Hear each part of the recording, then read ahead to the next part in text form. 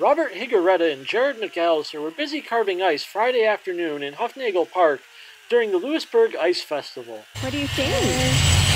It's neat, isn't it? It's perfect weather for it, huh? So it gives us something educational to do during the day. It's beautiful out. We've got at least a month and a half of pre-carving. So pre-carving the ice blocks before we get it here, and we load them in the truck and bring them here. We came last year. Yeah, we came last year, but not to while they were carving. Yeah, so we came to the festival and got to see everything. Oh my God, it's so cool to watch.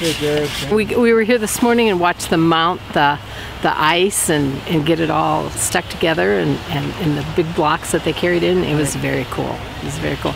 So to watch the artistry is amazing. It really is. Actually, the best thing is the outline. They're outline of shape of the outline. You cut the one-dimensional out. The next thing is two-dimensional. Then the next goes a rounding and shaping to three-dimensional.